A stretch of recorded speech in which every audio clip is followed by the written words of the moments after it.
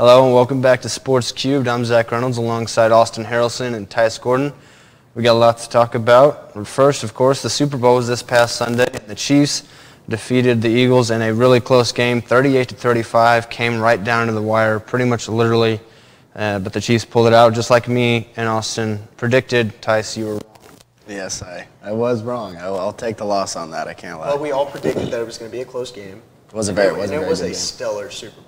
It was. Stellar game. Kind of slowed down at the end. I think that's where a lot of hate came from, just because. It's controversial. Yeah. The holding call, I think it was a holding. It was the right call to make. It's just a tough one. Yeah. Tough call to make. Nit-nat call, but yeah, part of the game. I think you can say it was a ticky-tacky call and that maybe they shouldn't have called it at that spot in the Super Bowl, but you can't say that the refs gave the Chiefs the game. Yeah, no, I mean, you can't blame the game. People are. Refs. Yeah. But you shouldn't. Right. But the Eagles players are being very respectful, though. They understand that the refs really. I mean, it was an evenly fared ref game. Eagles were up 10 at half. Right. So it was just hard-fought game, just a little bit of a mid-ending football game. Well, I mean, all the way through it was, really high scoring. I thought that it would end up that way when it was high scoring games in Super Bowl history. Both quarterbacks played amazing. Kind of going into it, people were saying, "Oh, Patrick Mahomes has been the best in Super Bowls." He had a really great game, 21 for 27, only 182 yards, but great accuracy, and he had 3 touchdown passes. And Jalen Hurts really stole the show. I mean, all season long, I've had some doubts. He's had some flashes, but it's still like, put it together. I mean, he had an amazing game. 304 passing yards, 70 rushing yards, 3 rushing touchdowns, a passing touchdown. He was incredible. Definitely didn't lose by any fault of his. Unless you want to count that fumble. The fumble was huge. I mean, you do have to put that in there, but I mean, heck of a game from him. Him and Devontae Smith connected on a lot of good deep balls. A.J. Brown obviously in the end zone. Had the beautiful touchdown. That throw was amazing too. I mean, he couldn't have put it in a better spot. And then Isaiah Pacheco also had himself a good game. I mean, he only had 76 rushing yards, but on 15 carries, very efficient running. Also had the touchdown, and then the 2 big touchdowns from Sky Moore and Kadarius Toney. Both only had 1 catch, but I mean, big catches. Big catches. That Sky Moore catch, you just come to know it from Kansas City. That play calling, he's the only guy on that side of the field. Yep. Couldn't get more wide open. It's the Super Bowl. Both teams, by the 4th quarter, I think, just decided to stop playing defense. They were playing college football. Yep. I mean, both teams were just going down the field, doing whatever they wanted, really. Yeah. And the Eagles got off to such a hot start to start the game, and then Hurts fumbles, Chiefs defense takes all the way for the touchdown. Like, at that point, I felt like the Eagles had all the momentum. They were up 7. They're going down the field, and then fumble put the Chiefs back in the game. But then Chiefs' second half just played spectacular football. Right, and you just can't give Patrick Mahomes and Andy Reid and the Chiefs, that many chances. Like, you can't. No. That's something you just can't do. You can't give Mahomes more opportunities than he already has. Because he's going to take advantage of it, and he clearly did. He played outstanding. Especially for getting hurt. Yeah, and he had the ankle injury, too. It looked awful. Bad. And then he had that 20-yard rush to put him in prime position. He's the best quarterback in the NFL. He is. Absolutely. Hands down. How many more years of doing stuff like this till he's the GOAT? It's a fair statement at this point. Yeah, right. And it's not that long away. He's only 27. He's only 27. He's got 2 Super Bowls, 2 MVPs now. He's been to the AFC Championship every single year he started. Yeah, it's insane. Jalen Hurts, he's going to try to get himself in that combo going forward. He can only get better, you would think. He had a really great season. And the Eagles, if you're an Eagles fan, don't feel too down. I have a feeling that you'll be right back towards the top next year. You got Jalen Hurts, and the receiving core is incredible. Devontae Smith, A.J. Brown, Dallas Goedert's a really solid tight end. He's a top tight end in the league. Absolutely. Top tight end in the league. And their defense, it didn't show up in the Super Bowl, but all year their defense was really solid. The rookies, they had a lot of rookies that are only going to get better. Yeah, that's what I was going to say. The Georgia boys, Jordan Davis and Nakobe Dean, they're only going to get better. the Eagles are going to be a really good team here to watch for the next several years. Yeah, and they have, mixed in with all the, you have Darius Slay. You got a bunch of guys like Ndamukong Suh, Fletcher Cox, but you also have a bunch of young guys as well. You got, C.J. Gardner-Johnson. He played outstanding football this season and had a really good Super Bowl as well. Josh Sweat, Hassan Reddick. Jordan Davis, like you said, they've got a bunch of guys that can keep this defense going for, multiple years. Yeah, those guys are dogs.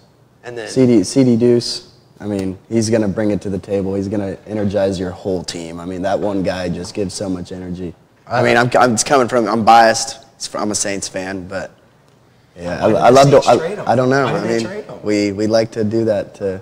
It'll happen. Good defended. I thought he ended Isaiah Pacheco's career on that one hit. I cannot believe that he did not go into concussion protocol for the rest of the game. That was a nasty hit. Kind of and shows he's the kind of player Isaiah Pacheco a ball. is. Yeah. Hard, absolutely hard runner. And that Chiefs team, this Eagles team is, I think, by far more talented than the Chiefs. Just about all around, yeah. You look at the front seven, you look at the secondary, you look at the offensive line, receiving core, running backs. They've got them beat really everywhere. It's just they've got them beat an Andy Reid. Patrick Mahomes and Andy Reid, man. And I think the depth for Kansas City is something that's not talked about because people talk about Mahomes and Kelsey doing the whole thing. They've got really good depth. You talk about Sky Moore and Kadarius Toney, Marquez Valdes-Scantling, Jarrett McKinnon. The awareness to slide at the 1 yard line instead of getting his Super Bowl touchdown. Sets up the field goal, eliminates the Eagles any chance of having time to make a comeback. Their depth is really good, and it helped them out a lot in this game. And depth even is Isaiah Pacheco. Mm-hmm. Wasn't the biggest running back coming into this draft, and not even early in the year. Nope. Didn't even have a name till later on. But yeah, I do like the Jerick McKinnon play. Imagine you're in that situation. You're looking at the end zone. It is the Super Bowl, and you're about to score your first Super Bowl touchdown, and you have to give it up. It's a beautiful play, but how are you? I would have ran in. I'm so happy I'm running in. 10 times out of 10. I'm not even thinking about. Yep. Oh yeah, there's less than 2 minutes left. We can knee the ball and win the Super Bowl by kicking a field goal. But smart play, and he had a great season as well. He did. Jerick McKinnon played very well in the receiving game. That's what this Chiefs team does. Is they just have a bunch of, they don't have any. They have obviously Travis Kelce, but they lose Tyreek Hill. You don't have really star receivers or star running backs. But like you said, the depth. But yeah, they brought in guys. Have the right players. Right. I think that's why they brought in Toney. He fits what that offense is looking for. Just some guys that can make some random, really good plays out of nowhere, and they have that all the way down there. Yeah, absolutely. Their team. I think the Tyreek Hill thing is kind of like the Packers Devontae Adams thing, where it's like people are saying, all right, how are you going to replace Devontae Adams? How are you going to replace Tyreek Hill? You don't do that with one guy. They bring in Marquez Valdes-Scantling. He provides the deep threat ability that Tyreek Hill did. You bring in Juju Smith-Schuster. They're receiving you take these superstar players you lose, and then you bring in a few guys to replace them, and it worked. Plus, having Travis Kelce and Patrick Mahomes for the Chiefs helps. But having Travis Kelce obviously helps, but worked for the Chiefs, but not the Packers.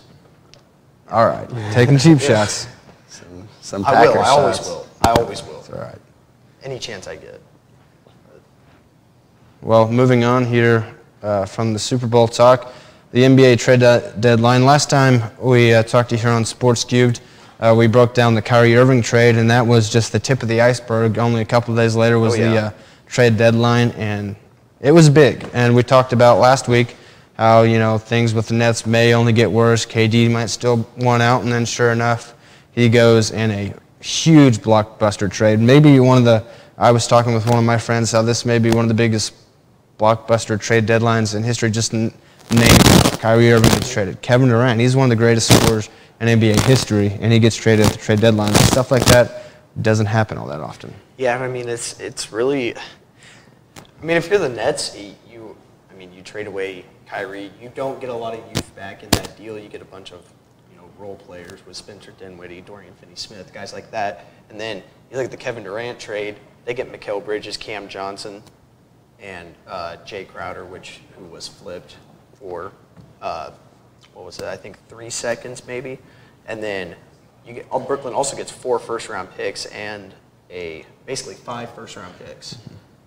So, I mean, it was the right move, I think, for the Nets because it was obvious Kyrie didn't want to be there. It was obvious Kevin Durant didn't want to be there. And going back to last year, it was obvious James Harden didn't want to be there. Yeah, he called it. He called it from the beginning. James was the first one out. He knew. You're the Nets. You're able to get assets. Mikal Bridges is a very good asset to have. Any team would love to have Mikal Bridges. He has never missed a game due to injury. And never. Which knock on wood, that he doesn't miss any games anytime soon. But you also get Cam Johnson. I mean, he does his job very well from 3, and 5 first-round picks. I mean, the Nets got what they wanted, and I think that they should be pretty happy what kind of spot they're in now because you're able to gain back a lot of younger assets, and then you just build from there. Move on from what they've been trying to do in the past. I mean, when they brought in KG and Paul Pierce, it hasn't worked in the past years. They're going to have to move on, and I think they finally made the decision to do that. And it looks pretty solid right now. I like the Nets team. The defense against the Sixers, the first game, all the superstars are out. They played one of the best defensive games of the year. It was awesome. That was always their problem. It was awesome. They weren't able. They were very inconsistent defensively, and then you have Kyrie missing games. You have Kevin Durant missing games, and that's just not gonna. Right. It's not gonna win you games. Not at all. It's not gonna help your team out either when your 2 best players are consistently missing ball games. I want to talk about the Luka trade, and I think that it's going wrong in the opposite way of what people thought. I mean, everyone thought that they would probably try to have one superstar, and it's like they're both trying not to be that one superstar. You know what I mean? Because that end of the game, I think it was Minnesota they were playing, and they were both trying to get an open shot, and neither of them wanted to shoot. Luka wanted Kyrie to shoot, Kyrie wanted Luka to shoot, and Kyrie ends up passing the ball away. And I mean, he's not looking to be that one guy there, and I like to see that. I'm very excited to see what the Mavs can do with that, because once they get it together, I mean, they're going to kick off and do some really good things. Once they build that chemistry, if they can, Kyrie isn't necessarily known for building chemistry with other superstars, but if he can pull that off, I mean, Luka is, I think, going to be one of the more talented players in NBA history when it's all said and done. He's just incredibly talented at all facets of scoring. And he's an underrated defender, too. If they can build the chemistry, look out for the Mavs, for sure. No, absolutely. And, what's cool about Luka is he's not really athletically gifted. Like, he's not jumping out the gym. He's not making crazy plays. Obviously, he's athletic. Obviously, he's athletic. But that's not what makes him as good as he is. He's an insanely good shot creator. It's kind of the same thing that makes Kyrie good. He's an incredible shot creator and can shoot from really anywhere on the court. But inside that three-point line, they're lethal. And I think having both these guys on the same team, it's gonna be interesting defensively because you trade away your best defender, Dorian Finney-Smith, who was a crucial part of this Mavs team. He was. And it kind of showed him in the last 2 games. Yeah, and it's like you don't really – Mavs still have some things to figure out. I don't think Kyrie makes them this – I don't think Kyrie makes them a favorite in the West. I mean, they're 6th right now. 6th in the West. And you have the Nuggets, which the Nuggets, I mean, are I think, way better. Nuggets here, Mavs are right there. I think the Nuggets just have more talent than the Mavs, and that's their problem, is that you trade away Spencer Dinwiddie, which it's the right trade to make if you're the Mavs, but you also have other things to figure out now. You got your co-star. Now you need to figure out things defensively and bench-wise because they don't have a lot of depth on their team. So we'll just have to see how that works out for the Mavs. A couple more big trades here. The 3-team trade between the Lakers, Minnesota, and Utah. D'Angelo Russell goes back to L.A. They also get Malik Beasley and Jared Vanderbilt. Minnesota gets Mike Conley, Nickeil Alexander-Walker, Juan Toscano Anderson, Damian Jones, and 3 second-round picks. And then Utah gets a first-round pick in 2027 and Russell Westbrook. I don't not sure if they're keeping. I don't think they're keeping Russell Westbrook, and I don't think Minnesota's keeping Mike Conley. They're just contract things with that trade. But really, the big thing there is D'Angelo Russell and Jared Vanderbilt. I think that's an underrated part of it. Going to LA, they can help out a lot there. Yeah, I mean, Jared Vanderbilt defensively is, I mean, he's a very important defender, and he was a very important defender for the Timberwolves. But the Timberwolves were obviously underperforming. They were expected to be a top 4 seed in the West. In the West, they weren't doing that. The Gobert trade wasn't really working out, and so you trade D'Angelo Russell, which I like the trade for the Lakers, and I like it for the Timberwolves because you get your ball dominant point guard away. You get now it's Anthony Edwards and Karl-Anthony Towns basically at that point, and so you let Ant have the ball in his hands most of the time, which I think he's proven that he can. He fits that role. And then D'Angelo Russell, obviously the Lakers need help shooting-wise. You get Malik Beasley. Jared Vanderbilt's a little bit inconsistent from 3, but he still has the 3-point shot. Malik Beasley is a very good shooter. And then you get another scorer in D'Lo. And I think that's going to be huge for the Lakers. Yeah, and Jared Vanderbilt really, if nothing else, I think he's got the potential to be more, but if nothing else, he fills that Thomas Bryant role when Thomas Bryant is gone. And then, like you said, you also add D'Angelo Russell, and he is leaps and bounds a better player than he was in his first stint as a young player. Oh yeah, no, especially as of late. I mean, he's since December, he's averaging over 20 points a game. He's been very, very solid for the Timberwolves, and I don't see it slowing down as he becomes a Laker. Right, I don't see the Timberwolves slowing down right now. They are looking hot right now.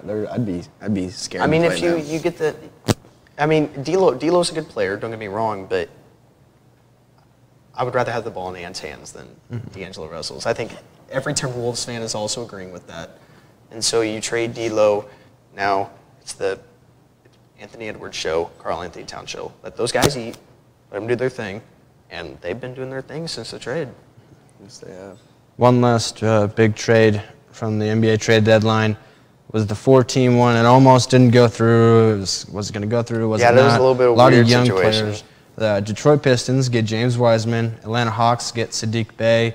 Golden State Warriors get Gary Payton II. And Portland got 5 future second-round picks and Kevin Knox. So with Portland, I mean, you really weren't getting much out of Gary Payton. He hadn't played all year. He just came back. The play from Shaedon Sharpe and Anthony Simmons is, I mean, they've been playing outstanding as of late. And so, I mean, you get what you can for Gary Payton. They signed him to, a 3-year deal. You send him back to Golden State. I know he's happy to be back in Golden State. Yeah. So, I mean, it works out for both teams. Golden State gets, their defensive point guard back, which he really showed up in the playoffs last year, which was a huge part of the Warriors' championship run. And Sadiq Bey, I mean, it's a nice addition for Atlanta. I really expected more out of Sadiq Bey. I thought he was going to be, maybe not the best player, but he's definitely, he's a good 3 to have. He's solid at defense. He's a solid shooter and scorer. It's just... I think he fits Atlanta's system a lot better. I mean, Atlanta they're big on, even Trae Young is the guy that leads the way for them. So it's like Sadiq Bey, a guy that plays good defense and he shoots the 3 ball. I mean, that's what they want. And so they got him, and if they can turn him in, I agree with you. He's not quite been as big or as good for Detroit as I thought he would, but who is in Detroit usually? That's a good point. So maybe with a change of scenery, he can break out. Yeah, I like that role in Atlanta. And with Atlanta, it's like Atlanta's a weird team though. They have so much talent on their team. So much talent, and they just don't produce wins. I mean, they've lost to the Hornets too many times this year. And the Hornets, they're trying to get Victor. Yeah, exactly. Victor, bro. But we're struggling doing that right now because we beat teams like the Hawks for some reason. And then I say we. I'm a Hornets fan, not we. Another key on the change of scenery thing. I think James Wiseman is going to get more playing time. I think it's an interesting fit, as we were talking about before the show. With Detroit's got a lot of big men. Jalen Duren, Isaiah Stewart. So he's going to have to find someone to fit in there. But James Wiseman, he just wasn't. He's the second overall pick, a top 5 pick. Yep. And just wasn't I mean, half the time was spent in the G League when he was with the Warriors, so he gets a change of scenery. We'll see how that goes for him. Yeah, I think, I'm not going to sit here and say I think he'll be a successful center in Detroit, but a nice change in scenery I think will do him well because, I mean, the Warriors just don't need James Wiseman. I don't think he fits what they're trying to do right now. Kevon Looney fits what they're trying to do right now. I was just about to say Kevon James Looney. Wiseman has the potential, and, I mean, that's why they drafted him second overall. But I don't know. I mean, it's a loaded center class in Detroit now. You have Isaiah Stewart, you have Jalen Duren, and now you just add James Wiseman in there. So a little bit of an experiment, but we'll just have to see how that goes. Patrick Beverly went to Orlando with the trade with Mo Bamba. But Pat Bev got cut. Oh, did he? Mm-hmm. Really? Yeah. I didn't see that. Yeah, so, I mean, I don't know. The Lakers. The Lakers, I don't know. We'll just have to see how the Lakers do. Yeah, I wonder what LeBron's cooking. Because you replaced Thomas Bryant, who has been playing outstanding this very season. well. And then you trade him for seconds in Devon Reed. But you get Jared Vanderbilt in that other trade.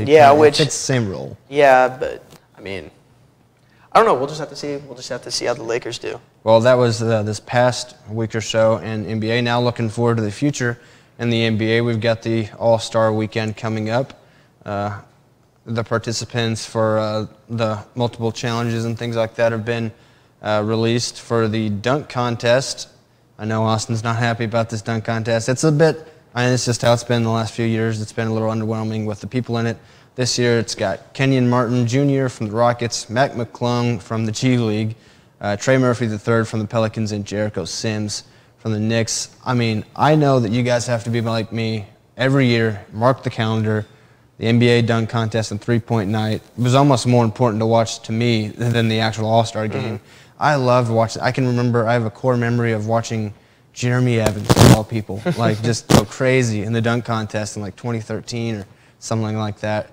And it's just not got that vibe anymore that it used to have. No, and I mean even back when, what we're seeing right now with Aaron Gordon and Zach LaVine. I mean, that's one of the best dunk contests I've ever watched. It's the best dunk contest I've ever watched. But now you have. I mean, we're going to the G League. I want to see guys like John Morant. I want to see guys like Anthony Edwards. Everyone else wants to see those guys. Everyone's always wanted to see LeBron James in the dunk contest.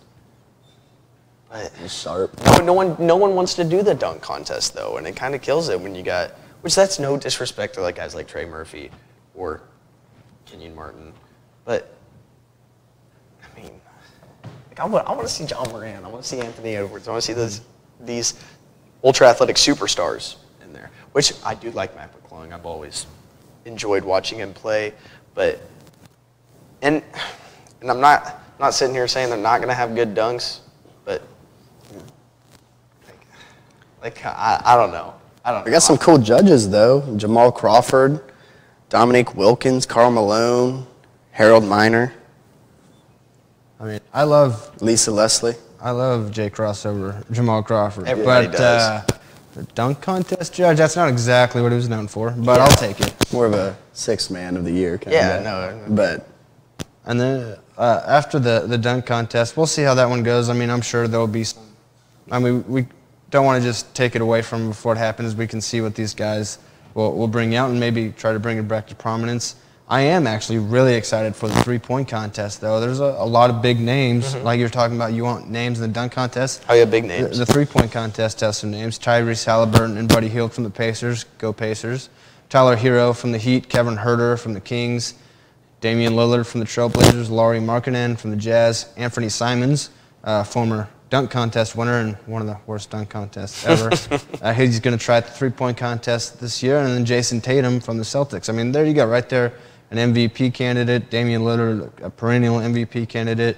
Tyrese Halliburton is going to be an MVP candidate in the future, I think. No, I believe so as well. And so you got some names in the three-point contest and a lot of great three-point shooters. And there's always names in it. And some guy like Kevin Huerter or Buddy Hield's going to win.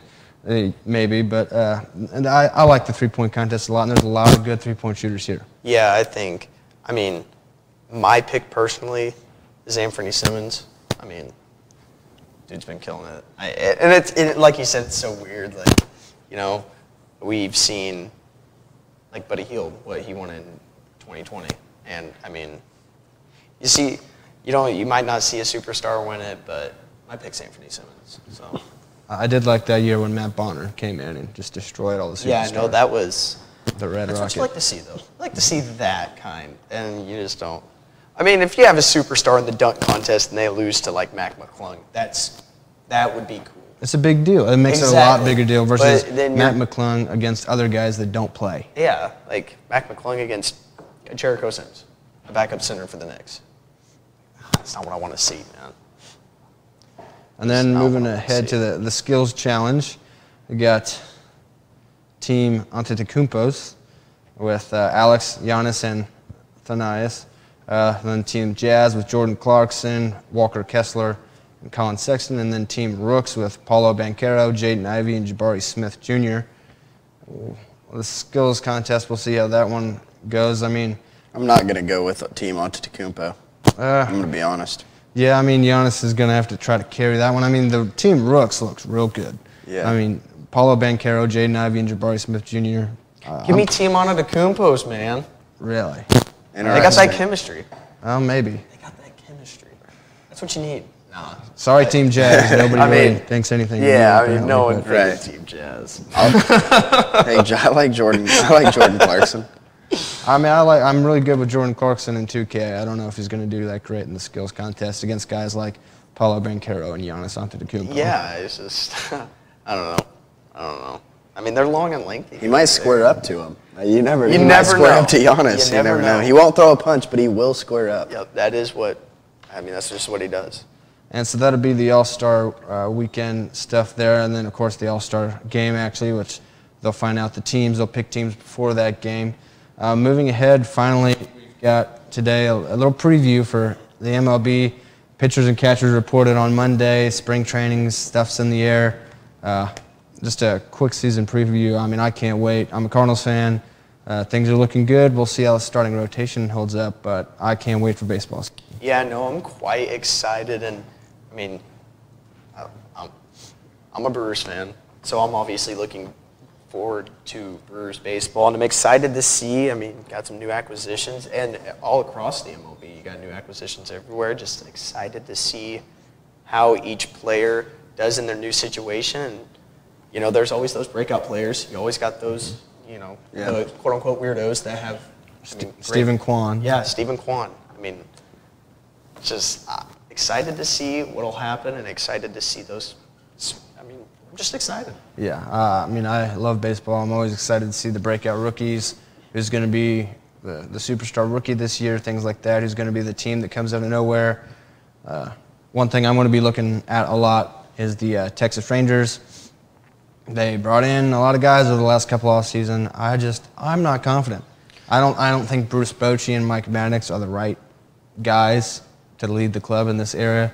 I think they're probably past it. I think we saw that with Tony La Russa. So the Texas Rangers are a big team for me to watch out, as well as the Cardinals and all the Central Division. So baseball season's coming up. Really excited about that. Can't wait, and can't wait to keep doing more Sports Cubed here week after week. For Austin Harrelson and Tyce Gordon, we'll see you next time.